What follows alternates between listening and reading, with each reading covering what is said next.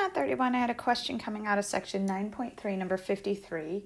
And here we were asked to find the the fifth term of a geometric sequence. And whenever I hear geometric sequence, two pieces of information that are always nice to have are R, the common ratio, and A sub 1.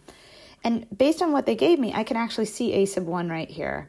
That's equal to B. So that's great. I have that aspect, but I'm missing R. And if I want to find R, it's always a common ratio. So you can take A sub 2 and put it in ratio to A sub 1. Or I could take A sub 3 and put it in ratio to A sub 2. I opted in this case to use the smaller ones. I'm going to do A sub 2 in ratio to A sub 1. And when I do that, you see that I'm getting 4. I also, just for fun, did A sub 3 in ratio to A sub 2, and you still get that common ratio as 4. That's the whole point, that it's constant, that ratio between your current term and your previous term. So now that I have R equaling 4, I'm asked to find the fifth term of the sequence, and we have this sequence formula here for a geometric sequence. So for the n value, I'm going to plug in 5.